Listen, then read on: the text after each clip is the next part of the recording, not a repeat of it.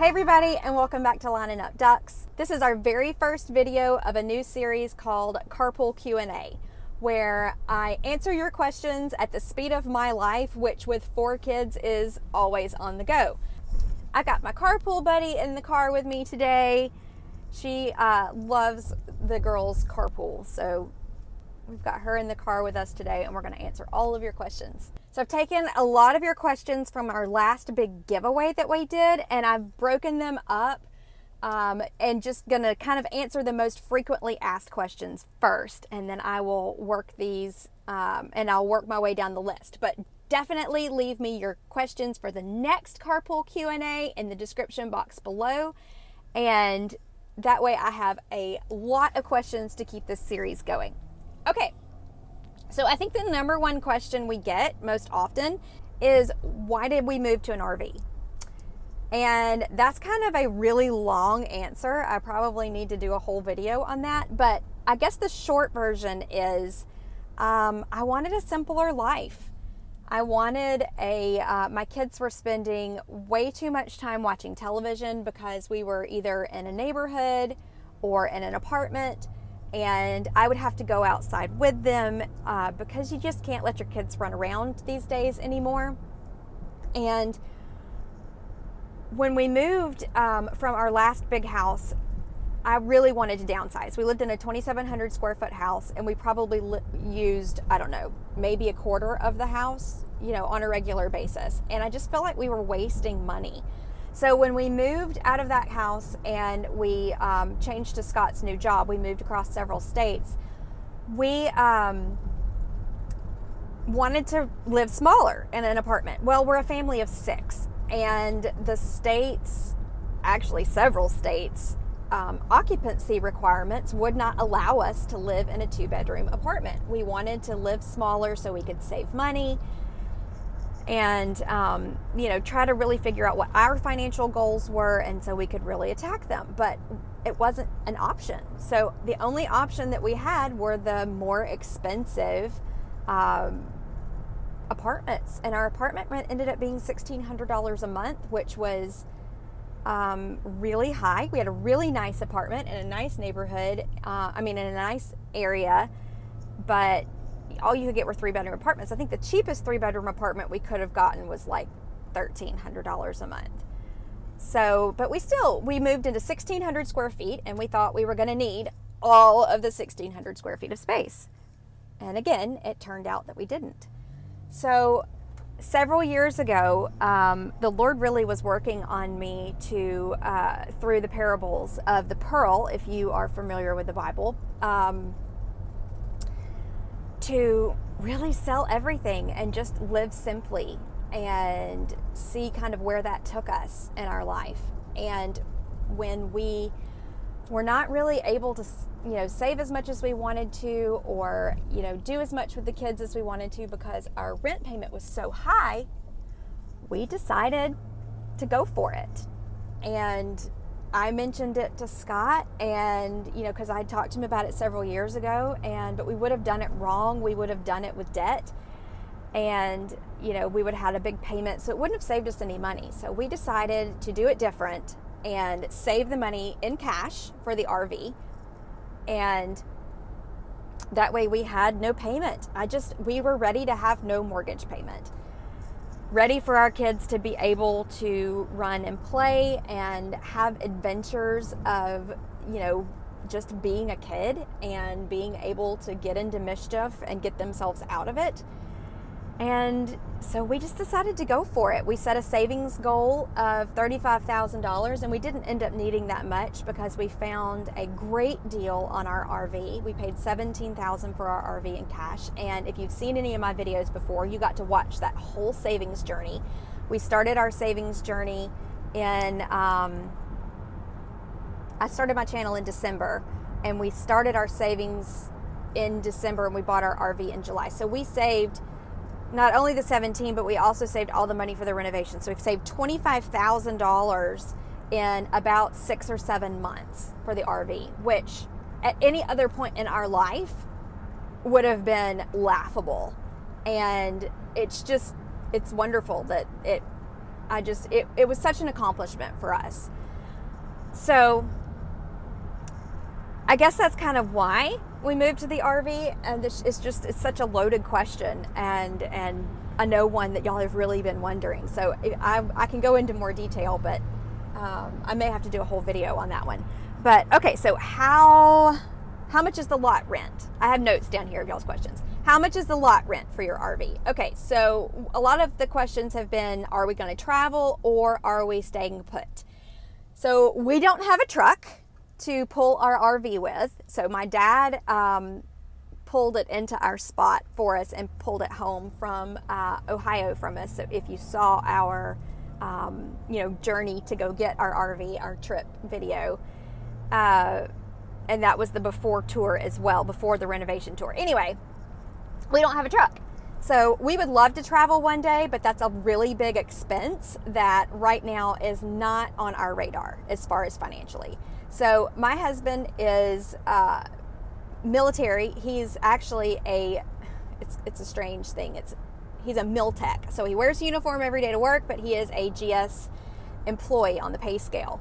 And he's also in the Army National Guard. So we are pretty much permanent station where we are. So we are right now living on an Air Force base, even though he's Army. We're living on an Air Force base and in this just beautiful campground. I mean, it's gorgeous. We're talking 20 acres, a lake, 2 playgrounds, a dog park, woods to play in. It's just gorgeous.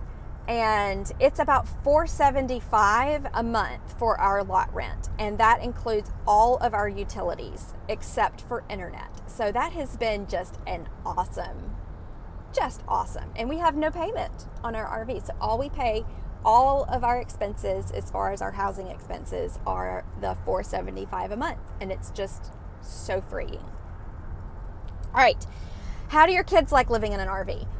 That's hilarious. They love it. I mean, a lot of people in our family were very negative about us moving into an RV. They just didn't think the kids would like it. They thought we would miss the space. And yes, occasionally we do the excuse me, as we're trying to get around each other. But we love it. The kids love it. In fact, when they're being bad, I threaten them with going back to an apartment or a house, and they're screaming no at the top of their lungs. They love it. Their stress level is less significantly. Anxiety levels are less. They are watching an eighth of the television that they were watching before, where I just used it as an escape, but now I don't have to. They may watch 2 movies a week if it's raining now, and where before it was it was a daily. So the TV was on every day, and it's not on every day anymore in our house, and it's just wonderful. They're less cranky. They get to play outside. They get dirty. They're really kind of figuring out what they like, and there's a lot of kids. All of the parents have the same rule that you can't go into somebody else's RV. So it's just wonderful. It's a more simple life, and I am finding peace for the first time in many, many years, and we love it. Okay, so I'll also go into more detail if y'all are interested more in that. But how old are my girls? My girls are 8, 6, 4, and 3. So we have 4 girls, and they are all within 5 years of each other. So it's been wild and crazy. It's a wild and crazy journey. And my last 2 are 13 months apart. We call them the gruesome twosome. And they're hilarious. Okay, let's see. Let's get into a budgeting question. How do I keep my spouse on budget? All right, so this is definitely a big pain point for a lot of people. Getting your spouse on board with budgeting. And, we really had trouble with that in our early marriage. And what was the just fix for us was giving each other personal money. And that has been a non-negotiable in our budget, no matter how much money we earned or didn't earn. Because there have been times in our life where, we qualified for every benefit that the government had available to us. We weren't in a position that we could actually take them, but buddy, I wish I could have. So we give ourselves personal money, and that is no questions asked. Personal money. It includes his lunch money for work and my lunch money for work. I get the same amount, even though I'm a stay-at-home mom. And it includes MAD money for the month. I think right now our lunch money is $20 a week, which we've done less at times, but we've done more at times as well. But our lunch money is $20 a week, and our MAD money is $40 a month. So we get about $120 a month each, and that is no questions asked. I mean, I could go and raid Hobby Lobby to my heart's content, and Scott's not going to say a word. And Scott can go, raid a hat shop or a men's, consignment clothing store to his heart's content. And the only thing I occasionally do is remind him that that socks and underwear have to come out of his clothes budget. He also gets we just recently put a clothes budget back into our budget for Scott and I. So he does have a little bit more there than he did before. But that's how we do it. And as we are choosing goals together, he's more and more involved and more interested in being involved. I really started listening to what he wanted in our budget versus what the experts say you should work in what order. And it made him so much more involved, in our budget. It's been unreal. We've been married 17 years, and he's been excited about it. It's been wonderful.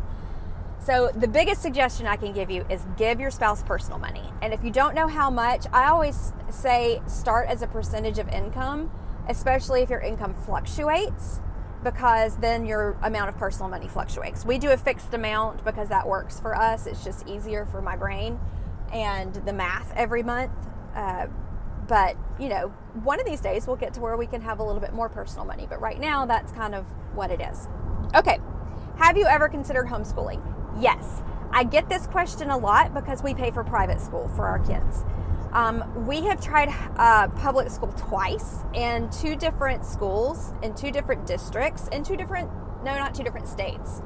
And both times it was a hot mess and a bag of chips. So I don't think there's anything wrong with public school. I think public schools are fantastic. I think there's some amazing public school teachers. I think there are some amazing teachers. We just have not been lucky enough to get the right ones for our children. And we have tried homeschool. And when we lived in Texas, I homeschooled for a year. And my kids were, they were 6, 4, 2, and 1. And it was mad crazy. I mean, mad crazy. So I decided to take a step back, and that's when we put them back in public school for the next year. And we did great as far as the learning goes. I love the flexibility of homeschool. But I am also not an extremely structured person because of my ADD, and I'm just now really learning ADHD. I'm just really learning how to manage it as an adult. I kind of quit learning about it and just always treated it how I was treated as a child. And so I consequently never developed any coping skills. And so I'm really taking the time to learn about my ADHD and how to best manage it in my life. And that's what you see in a lot of my life planning videos, are me trying different things to see how it works for me and as I'm narrowing down what works best for my ADHD and then our budgeting style. So I would love to maybe eventually go back to homeschool, but right now I'm not healthy enough with my autoimmune disease to keep up with 4 kids at home, especially for small children. So we might revisit it again at a later date, especially if that's something the kids are interested in doing. But another reason we chose private school is because of Sophie's venous malformation. We do early intervention treatments, which if you've seen our budgets, you see that we save for her treatments every single month. We save for the travel that we have to go. We have to do surgery every 3 months, and then it's about $1,200 every trip for just the travel expenses. So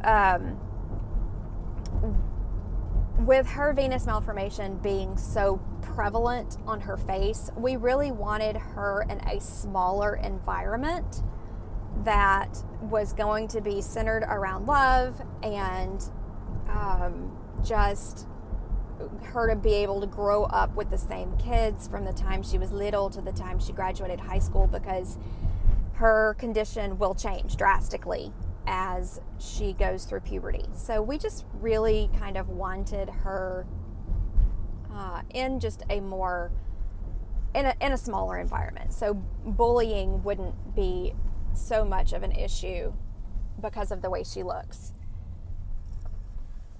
All right, last question, because I'm nearing my house, is let's see. Okay, how far ahead do you plan your budgets? And I'm working on this video now. Ooh, hang on, I've got to go through the gate. Pause. So we plan a budget outline or a budget plan for an entire year. So you will see in an upcoming video series that I'm working on right now. Sorry, it's kind of a dreary day. I don't have a whole lot of light.